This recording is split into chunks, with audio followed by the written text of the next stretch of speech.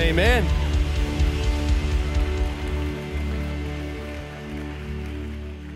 So good. Thank you, team. Good to be here. How's everyone doing? Well, before we get in, I'd like to honor our lead pastors, Damien and Julie.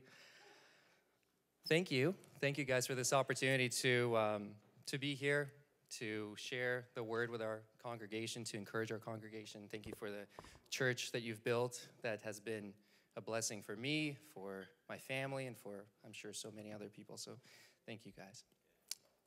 So as you know, yep, come on. So I'll be starting us off today. There's two other incredible leaders that are going to share with you. I have the privilege of warming you guys up. As you know, we are going through the series Psalms and Songs for Life. The title of this message, if you care to know, is From Pit to Praise. I'm sure you'll get a sense of why in just a moment. Let me just grab my iPad. It's supposed to rotate when you twist it, but it's not doing it today. Oh, there you go. So the psalm that I chose to explore today is Psalm 40, and specifically I'll be focusing on verses 1 to 3. So let's read it right now. Psalm 40, 1 to 3. I waited patiently for the Lord. He turned to me and heard my cry. He lifted me out of the slimy pit, out of the mud and mire. He set my feet on a rock and gave me a firm place to stand. He put a new song in my mouth, a hymn of praise to our God. Many will see and fear the Lord and put their trust in him. So just for some context, Psalm 40 is considered to be a lament psalm. And by the way, you can guys take your seat. I'm sorry. Psalm 40 is considered to be a lament psalm. Many scholars believe that David wrote this psalm during one of his exiles, or maybe during the infancy of his reign as the king of Israel. And essentially what David is describing in these first few verses is this deep sense of suffering and deliverance from that suffering.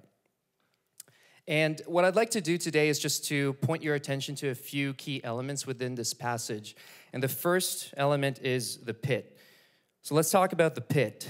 David talks about God lifting him up from a slimy pit out of the mud and mire.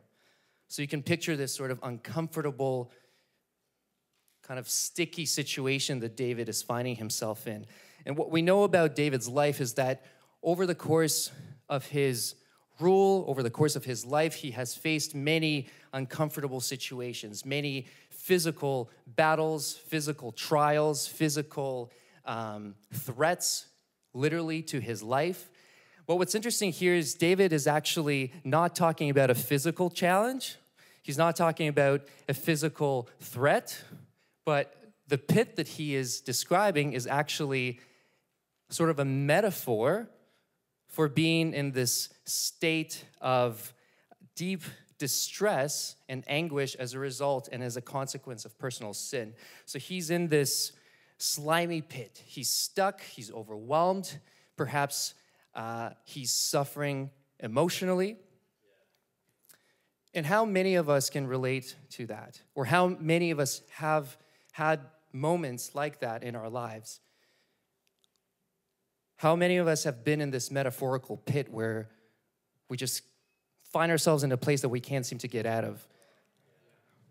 Maybe you feel like you're in a pit right now. Maybe it's a family situation. Maybe it's a broken relationship. Maybe you just lost a job. Maybe you're in debt and you just can't seem to see a way out. Maybe it's illness, addiction, depression, whatever it is.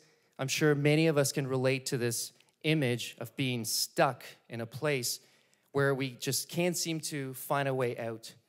But just like God delivered David, I believe he can deliver you and me from that terrible situation as well. Which leads me to the second part, which is praise. The second element is praise. It says, when God delivered David from the pit, it says, he set my feet on a rock and he gave me a firm place to stand. He put a new song in my mouth, a hymn of praise to our God. Such a contrast with what we just saw, where David was in this miry clay, this sticky situation, this uncomfortable place, and all of a sudden he's standing firmly on a rock in a firm place. David gets delivered, and out of that deliverance, the only reaction for David is praise. It says in verse 3, he put a new song in my mouth, a hymn of praise to our God. So it really wasn't enough for David to get delivered. He chose to express his gratitude in song and in praise. And what a beautiful picture that is. And I believe that our response as Christians, every single one of us, should be exactly that. So whenever God does something significant in your life, our response should be to praise him, to express our gratitude towards him, to celebrate him. That's why we sing songs of worship every Sunday. At the beginning of each service, we start with praise and worship to celebrate, to set our eyes on Jesus, to set aside our circumstances, and to thank God for the things that he's done, for who he is. And so now we talked about the contrast between the pit and being in the sticky situation and then being in a high place where you're full of faith, full of praise. But how do you get from one situation, how do you get from that low point to then being on a mountaintop? How do you get from that? And what can we learn from David's example? What does David do? What is his transition from the pit to praise? And I think the answer is actually at the very start of this chapter. It says, David waited patiently for the Lord. So the answer is actually waiting. David waited. But what's interesting is it's not just any kind of waiting. David wasn't just sitting there with his arms closed and just waiting and counting down the days, counting down the hours. No, it's a very active kind of waiting that David is talking about here. And the reason that I know that it's an active kind of waiting is the original Hebrew word that's used in this passage, the word for wait is actually kavah. I hope I'm pronouncing that right. But kavah means to wait and to look for, to wait and to hope for, to expect. So essentially, David is in the pit, but he's not just waiting, he's being expectant. He's placing his hope in God, and he's seeking the Lord. And what does the Bible say about seeking? Jeremiah 29:13 says, when we seek him with all of our heart, we will find him. So the key in those moments is to draw near to Jesus and to place our hope in him. And the second key is to wait patiently. It says, David waited patiently for the Lord. So this implies that it probably took a long time for that deliverance to actually take place. And who knows that it doesn't take a lot of patience it doesn't take an exercise of patience when we see the end result, when the end result is sort of imminent. I mean, maybe some of us could use a little bit more patience when we're, stuck in traffic. But for most of us, an exercise of patience is required when we don't see the end result, when we don't know how the process is going to go and how long it's going to take. We don't see the end in sight. And sometimes we get stuck in this pit for a very long time. Sometimes it's a few weeks, sometimes it's months, sometimes it's literally years, and we just feel like we're stuck. And you may ask, why am I in this pit right now? Why is God allowing this to happen? Why am I waiting? But what I believe is that as we're waiting, there's a few things. It's an opportunity for us to draw closer to God. It's also an opportunity for us to learn and to grow. Maybe it's an opportunity to learn a skill, grow in skill, or grow in character. And maybe God is actually preparing you for what's next. So I think there's a very certain purpose in waiting. And how do we wait patiently? And how do we wait actively? I think there are a few practical things, and that's what I would like to leave with you. The first thing is having a strong prayer life, a consistent prayer life where you're in constant communion with God, in constant conversation with God, where you're bringing your needs to Him. The second thing is filling your heart with Scripture, reading the Word, studying the Word, allowing Jesus to reveal Himself through Scripture to you. The third thing is worship. I'm a worship leader, and I believe that our number one calling is worshiping God, regardless of our circumstances, regardless of our situation. The fourth thing is surrounding yourself wisely with good people, people who are godly, people who are firm in their convictions, people who can come alongside you in these moments of waiting. And finally, filling your heart with Scripture that ties back to God's promise. One of those scriptures that I love is Isaiah 40:31. It says, "But they who wait for the Lord shall renew their strength. They shall mount up with wings like eagles. They shall run and not be weary. They shall walk and not faint." And you know, waiting is never pleasant. Definitely not pleasant. But as we go through these trials and as we choose to apply these principles and these behaviors to our lives, I believe that can sustain us through the waiting and through the trial. Which leads me to my final thought, and that is the last element that I want to point out in this passage, which is David's testimony. So it says, if we go back to the end of verse 3, it says, "God put a new song in David's mouth, a hymn of praise to our God." And then it says, "Many will see and fear the Lord and put their trust in Him." So what does that mean? It means that as we go through trial, as we get delivered, as we're waiting patiently for the Lord, as we get delivered, and then as we express our praise, hopefully it doesn't stop there for us. But hopefully that situation that you went through, this trial that you went through, hopefully now that's an opportunity for you to bring glory to God. And now that situation has become your testimony, and that testimony is an opportunity for others to be drawn closer to Jesus. And so what I'd like to close with is, I don't know what your version of the pit looks like. Might be different for you than it is for me, but I do believe that there's purpose in the trial. I believe there's purpose in the waiting. And on the other side of that waiting, if you do the waiting well, there's praise. And that praise is an opportunity to draw others closer to Jesus.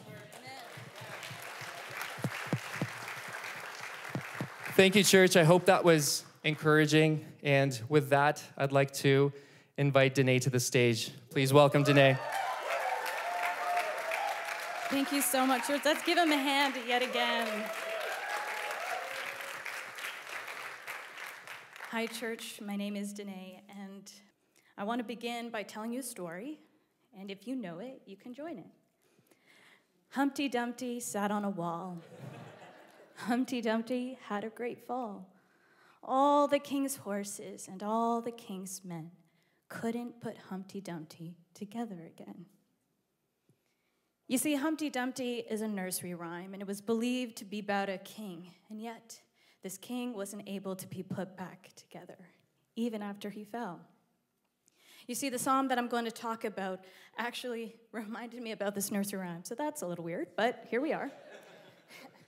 You see, to me, when I was reminded about this nursery rhyme, it presents an image that although people can be viewed as superior, whether it be their expertise or their placement in society or whatever it is, they are still limited by their human experience because they're within the boundaries of time, space, and matter, which is under the authority and also created by God alone. So what does that mean for us? It means we need to trust in God, because he has and is and will continue to reign forever. The title of my message is "Put Not Your Trust in Princes," which is the title of Psalm 146. So I thought I would read it. It's just 10 verses. It's pretty quick, but I can't pass just all these scriptures. I think it's important. So it'll probably pop on your screen, and again, you can join along if you'd like. It's taken from the ESV version. It says, praise the Lord, O my soul. I will praise the Lord as long as I live. I will sing praises to my God while I have my being. Put not your trust in princes, but not in the Son of Man, in whom there is no salvation. When his breath departs, he returns to the earth, and on that very day his plans perish. Blessed is he whose help is in the God of Jacob, whose hope is in the Lord his God, who made heaven and earth, the sea, and all that is in them, who keeps faith forever, who executes justice for the oppressed, who gives food to the hungry. The Lord sets the prisoners free. The Lord opens the eyes of the blind. The Lord lifts up those who are bowed down. The Lord loves the righteous. The Lord watches over the sojourners. He upholds the widow and the fatherless, but the way of the wicked he brings to ruin. The Lord will reign forever. Your God, O Zion, to all generations. Praise the Lord. Amen.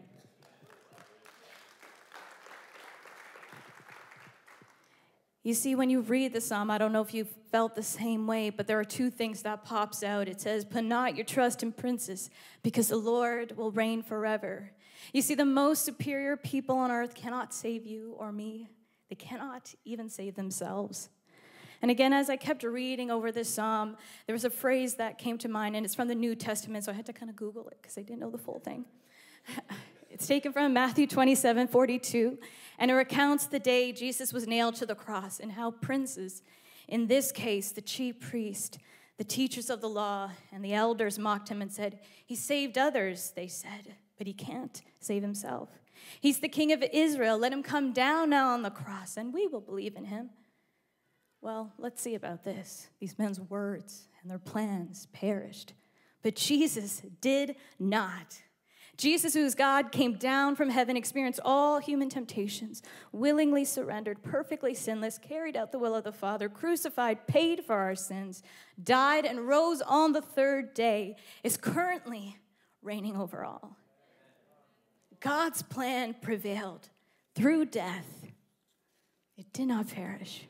So what does that tell us about God? As we continue to read the psalm, you see that God is all powerful, supreme in everything, and is our only salvation. You see, unlike us, God is not limited to the conditions of time and space and matter, like I mentioned a few moments ago.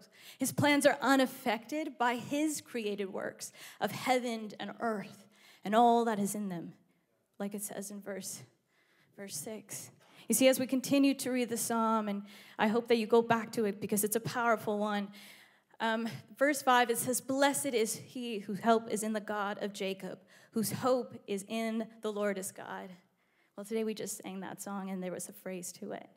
You see, I wanted to learn what it meant to be blessed. I wanted to learn why it said God of Jacob. And so I did a bit of research, and this is what I found. The term blessed means receiving God's favor regardless of the circumstances and anything that draws us closer to Jesus. To me, it makes me think whether in hard times or not, if we see God as our only source of hope and help, we will see God's favor. And the phrase, the God of Jacob, symbolizes a window of hope because in the end, God touched Jacob's heart. God gave him a new name, Israel, even though he was imperfect. Isn't that amazing? The next time you sing the song, Same God, let that kind of ruminate. I don't know what the word is, but just let it sit with you. And as I kept continuing to read this psalm, between verses 7 to 9, it shows how God provides deliverance, not just spiritually, but mentally and physically. He's the only true source of deliverance. The world will offer you counterfeits, but they are not the true God. They're not the true deliverance. They may provide temporary solutions, but you don't know what doors are opening, so go to Jesus. He will provide you deliverance.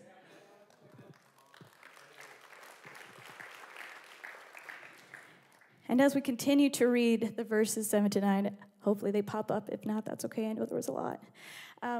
It shows that God provides in practical ways. He gives food. He cares for those. He cares for the widow and the fatherless. and he executes true justice.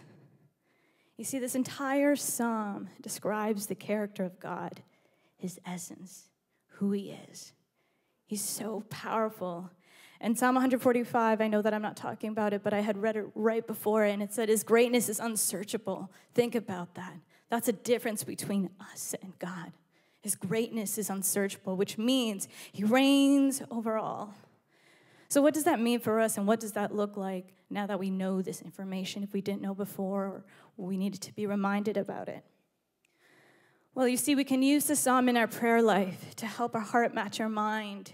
You see, you can know it. You can know that God is your only hope. You can know that he's your only salvation. You can know that he's your only help. But if your heart is not submitted to the truth, then you just know it.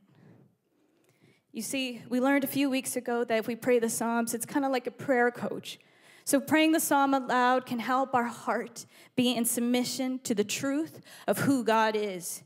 And the way we see God is how we will be able to continue through life, no matter the circumstances. So as I continue to talk more about this, I just wanted to highlight Hebrews 4:12, where it says, the word of the Lord is alive and active, sharper than any two-edged sword, piercing through the soul and of the spirit, through the flesh and of the marrow, and a discerning of the hearts and mind. If we know that the word of the Lord is alive and powerful, then we can use it as we pray. And so if you're not used to it, I get it. When I was really little, my mom would make us, me and my siblings, before we go to school, pray scripture out loud, and I had no idea what it meant. I had no idea. I just did it. And yet I had to learn about it, and I learned it was powerful. So if that's your first time today and you go home, well, here's just a few examples, but you should look for yourself in Psalm 146, and whatever feels right, you should say it. So here's an example. This is something I would do. I'd say, dear Lord, you said in Psalm 146, the Lord opens the eyes of the blind. Lord, open my eyes spiritually. Dear God, you said in Psalm 146, blessed is he whose help is in the God of Jacob. Well, Lord, you are my help. Just as you are the God of Jacob, then you are my God. Help me to see your favor in this situation and trust you, because I know you will reign forever, and therefore you will reign over this situation. Use scripture in your prayer walk. You see, I can tell you I used to trust more what people had to say than God. In my case, it wasn't that I didn't believe that there is a God. It's just that I saw those superior to me, or experts like doctors, as holding all the truth and the power.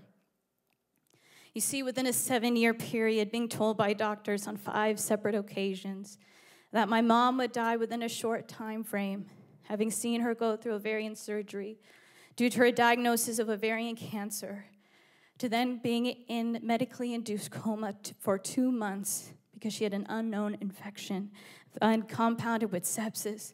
Then her organs were failing, and she had fluid building in her chest. They had told my family and I on 3 separate occasions, we've done all that we can. Please prepare for her passing. And yet 2 months later, she was healed by God and God alone. God is your help. The story doesn't stop there. 2 years later, she was diagnosed with brain cancer. So she had to do brain surgery. And if anyone knows about open brain surgery, it's a very difficult and dangerous surgery.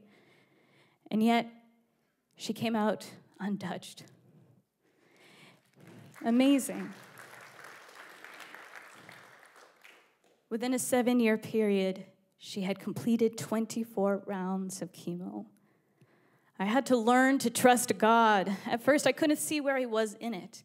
Why is this happening to my mom? Why is this happening to me? Where are you, God? You see, through the years, God changed me. I saw God as my only hope and help and one who heals. He showed me kindness and care through those 7 years. I can't explain all of it because we'll be here for a long time, but I can tell you, and I'm certain that I've seen it. You see, by the 5th time, doctors had told my family and I, my mom only had 2 weeks to live. In January 2021, I decided I'm not going to trust them. I'm going to trust God. I decided to trust God that he was going to do a new thing. I allowed my heart to match my mind, and I used scripture in that. So when the world told me otherwise, I relied on God and God alone. So you see, after 28 days later, after my mom was first rolled into a hospice, unable to move due to immense pain, after doctors had said that she had only 2 weeks to live because the cancer had spread all over her body, my mom walked out of a hospice center. Amen. She was the first person to walk out of that facility. I can tell you they were all very confused because they've never had this happen to them. You see, 4 months later, my mom went to be with the Lord on his time and not Princess. Glory to God.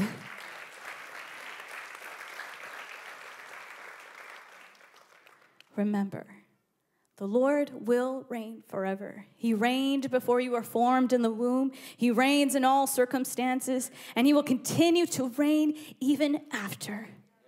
So put not your trust in princes, but in God alone, for the Lord will reign forever.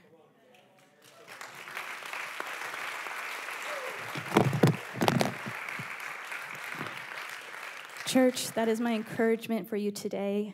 I'm so excited to bring up our next speaker, Andrew Kumbina. I met him 5 years ago. He's great. I'm excited. Take it away, Andrew. Thank you. Come on, can we give a hand to Danae? How incredible was that? When Danae and I actually joined church here in Toronto, we were a part of Serge and Catherine's Connect group, so it's so cool to be up here speaking the word today with you guys. That was so good, guys, Serge and Danae. So I can do my best. All right, let's go to Psalms 8. I want to read out of Psalms 8. Psalms 8, verse 1. We'll read a couple verses, jump around. So verse 1, it says, Lord, our Lord, how majestic is your name. In all the earth, you have set your glory in the heavens. When I consider your heavens, the work of your fingers, the moon and the stars, which you have set in place. Verse 4, what is mankind that you are mindful of them? Human beings that you care for them. You have made them a little lower than the angels and crowned them with glory and honor. Verse 9, Lord, our Lord, how majestic is your name in all the earth. And the King James Version uses a word I like. And it says, O Lord, how excellent is thy name in all the earth. Isn't that so amazing? And I'm really glad that as a church, we've been looking at the Psalms this month. These words from David really put into context and into perspective the kind of relationship that we can have with our God. David writes, O Lord, how excellent is your name in all the earth. This is David pre-ancient times, in biblical times, right? With the naked eye, with no telescope, just looking up, walking up, looking at the sun, the stars and the moon, and declaring, O Lord, how excellent is your name. For us now, today we know so much more, right? With the science and technology, we've got this recognition and understanding of creation that David would not have had. But just imagine that revelation and the understanding and passion that he had for God to know that I'm looking around and God, I see you there. David is saying that as I look at the stars, the sun and the moon, they declare the glory of God. The psalm begins and ends with him saying that God's name is visible in all the earth. You see, what that means is that it is proper to point to a star and say, I see God there. You see, there's an example. When an art expert looks and sees a painting and says, that's Picasso, right? He isn't saying that the painting and Picasso are one and the same. But what he is saying is that in the painting, he can see the handiwork and the craftsmanship, and he's able to identify that that is Picasso. And that is exactly what David is doing. He's looking around him, looking around creation and saying, I see God there. Amen. And so the first point for today is open your eyes and see God. Open our eyes and see God just as David did. I'm going to give you an example. I love sports, every single sport. I'm not a sport guy. And if you were to go with me to a baseball game, I would be so enamored. And let's say you knew nothing about baseball, right? We'd be watching the game, and I'd be like, that's the first baseman, that's the second baseman, the third baseman, and the pitcher's pitching, and he pitched so fast, he pitched a curveball, and you see I'm going on right now, right? And you'll be sitting next to me like, Andrew, we've been watching this for 2 hours, nobody has moved. Like, they're just standing there, right? And in the same way, we might go to an art museum, and I might just use that as a great opportunity to get some steps in, some exercise. Meanwhile, you, maybe an art fanatic, would be walking around and being like, that's Picasso, Andrew, that's Picasso, right? And what happens is, this is what we see with David. He's got that passion. He's got that revelation in his heart, looking around him, walking around and saying, I see God there. And I just want to encourage us today that when we read the Psalms, when we read that there, that we should also, that if we can also get that revelation in our heart and passion that David did, to look around and to see God in everything and be like, I see God there. Amen? All right, so next, I want us to look at Luke 11, verse 1 to 2. And this is the Lord's Prayer. And I read verse 1 and 2. One day, Jesus was praying in a certain place. When he finished, one of his disciples said to him, Lord, teach us to pray, just as John taught his disciples. He said to them, when you pray, say, Our Father, who art in heaven, hallowed be your name. Your kingdom come on earth as it is in heaven. And so the disciples, they're living life, walking with Jesus, right? And they see him praying, having a relationship with God, and they're like, I want that as well. And what I just find so incredible when we look at Psalm 8 is Jesus teaches them to do exactly what David was doing. David didn't need Jesus to tell him, but he got that revelation in his heart, right? And I just think that is so incredible that David was praising the Lord and exalting him even before Jesus gave us that direction, all of us, that direction on how to pray, right? It's to lift God up first, to exalt him. Amen? Now, what does it mean to say, thy kingdom come on earth as it is in heaven? I think there's a lot that can be said about this, and I'm just going to key in on one little aspect of it. And to do so, let's go to Revelations 4, verse 8. And the book of Revelations was written by John. And what it is that John has a vision. He gets revelation, and he's instructed to write it down. And that's what we read when we read Revelations. And we're going to chapter 4. And John, I can't read it all because I wish I could read it all. But I'll just paraphrase it. John he has the vision, and he's taken up into heaven. And he sees the throne, with emerald and just beauty all around. And there's 24 elders. And then he sees heavenly beings, heavenly creatures, just magnificent, all surrounded around the throne of God. And we're going to read from verse 8. Each of the 4 living creatures had 6 wings and was covered with eyes all around, even under its wings. Day and night they never stopped saying, Holy, holy, holy is the Lord God Almighty, who was and is to come. Amen. 24/7, day and night, they never stop. In verse 9, I don't think they have it up there. That's my bad. But I'm just going to read as well, verse 9 and 10. Whenever the living creatures give glory, honor, and thanks to him who sits on the throne and who lives forever and ever, the 24 elders fall down before him. That's every single time. The 24 elders fall down before him who sits on the throne and worship him who lives forever and ever. They lay their crowns before the throne and say, You are worthy, our Lord and God, to receive glory and honor and power, for you created all things, and by your will they were created and have their being. So I read that and I just think, wow.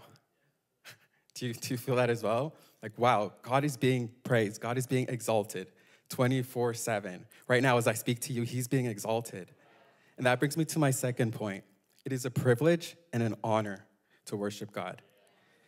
You see, just as we've read, heavenly beings, heavenly creatures, he sits on the throne in heaven, and he's being exalted. But he invites us as well to join in on that. What a privilege and an honor it is that we can as well lift up God's name here on earth. And that's what David says, right? That's what David says in Psalms 8. Who is man?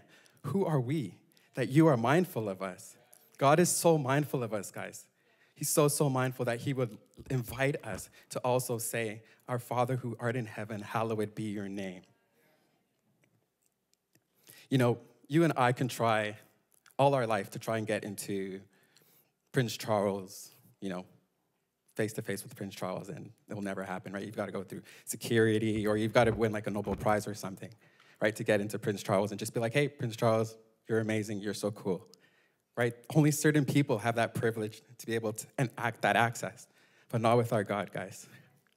Our God is not exclusive as earthly kings and earthly rulers are, but he invites us openly, fully, to be able to encounter him. Amen. You know, if you got an email from the White House inviting you, right? If you got an email from the White House inviting you to go see the president, your ticket would have been bought yesterday, right? You would get your nicest suit, put it on, make sure that you look great, go into the White House and take photos for Instagram and be like, hey, it's me with my homie. Do we have a photo? Me with my homie. Me with my homie Biden at the White House, hashtag, right? If you got an invitation, you would make sure you took care of that opportunity, and you would tell everyone over and over for the rest of your life, yep, I was at the White House. All right, we can take that down. Right? And what I want to highlight by that is we've got that invitation, guys, every single day. We've got that invitation to access the King of Kings, the Lord of Lords, who sits on the throne and he's being worshiped and praised in heaven. Let's take opportunity of that. Let's not take that for granted. And sometimes I feel that we can get comfortable or just in a routine and get normalized with that. But no, guys, David gives us that example. Oh Lord, our Lord, how excellent is your name. And this brings me to my last point. When we worship God, we fulfill our purpose. When we gain perspective of who God truly is, that he indeed sits on the throne, that he's being praised right now as I speak to you. He's being exalted in heaven. When we get this revelation and passion for everything that God is, our lives become better because that's the perspective that we live our lives from, and everything changes. You see, David went through, as Serge spoke about, David went through so many trials and tribulations in his life. He was made fun of, he was forgotten about. When they came to select a king amongst so many brothers of his, he wasn't even brought out. He was forgotten about. He was chased, trying to be, Saul wanted to kill him and murder him for years, right? But through that all, David did not make it about his circumstances because he had the perspective of who holds it all, of who created it all. And I just feel that David, in speaking that throughout his life, throughout his circumstances, in speaking that, God, I see you everywhere, that enables him to have that perspective when the challenging times come. Lastly, I want to leave us with this. David had that revelation and passion of who God was, but he didn't just stop there, he expressed it. And that's what I love so much about Psalms 8, right? David put pen to paper. He put pen to paper, and now today, you and I, we can get revelation from that. We are getting encouraged from that, from reading that. And I just want to encourage us, I know that even for myself, that I know that God is good, and I know who he is and what he is, but sometimes we may just keep that to ourselves. But if David kept that to himself, we wouldn't be able to read about it today. And I just feel that, for generations to come, for your own family, for your friends, right? If you would just express and change your conversations. For me, if you were to be like, hey, Andrew, how you doing? I'd be like, good, I'm doing great, right? But what if I can change my vocabulary and be like, I'm blessed. God blessed me today. I woke up and God is great, right? If we can just change our vocabulary and express that we see God everywhere, that I see God there, that's what we were created for. When we worship God, we fulfill our purpose. Amen? Amen. If you would stand with me. Every time we gather as a church, we want to take a moment and give you the opportunity to consider where you are with God. The thing is, you and I, being human, none of us are perfect. We've made choices and decisions that have separated us from God. And this is why, from the beginning of human existence, God has been relentlessly pursuing us. relentlessly pursuing us to bring us into right standing with him. And I've just spoken about this incredible God, this magnificent God who sits on the throne and who is being exalted and praised 24/7. And at the same time, he's also a loving Father, dear to us. He cares about us. And John 3:16 says, "For God so loved the world that he gave his only Son, so that if you would believe, that you would not perish but have life everlasting." That's our loving Father. He loved you and I so much that no matter what decisions we made, we can find healing, we can find restoration, we can find peace, we can find life in him by accepting his one and only Son that he sent for us. So I want to give you that opportunity today. If it's for the first time that you want to say yes to God, I want to have a relationship with you. I want to live my life with you and for you. I want to live my life where I have that perspective of you as my guide, of you as my safe place, of you as my leader. And if you've made this decision before, but you've walked away from God, turned away from God, you can also make that decision today to choose God as number one in your life. There's no greater decision that you can make, church, than to live with God and to enter each day with him. To live a life like David did, where your perspective about your life on earth comes from constant revelation from God himself. Can we bow our heads and close our eyes? I'm going to ask you in a moment to lift your hands if you want to make this decision to have a personal relationship with God for yourself. And this is not to embarrass you. It's not to shame you. It's a moment of liberty. It's a moment of freedom. It's a moment to choose and to know God for yourself, just as he desires for you to know him. So I'm going to count to 3. If you want to make this decision, why don't you lift up your hands? 1, 2, 3. It's a moment of liberty. It's a moment of freedom. It's a moment to say, I choose you, Lord. Amen. Amen. But we're going to say a prayer, and the whole church is going to pray this with you. Repeat after me. Dear Jesus, thank you for your love and grace. I know that I have made choices and decisions that have separated me from you. I'm sorry, and I trust that you will forgive me. I accept your love and grace. I ask you to be Lord and my Savior. Help me to believe in you. Help me to love you. Help me to see you. Help me to live my life for you. In Jesus' name, amen.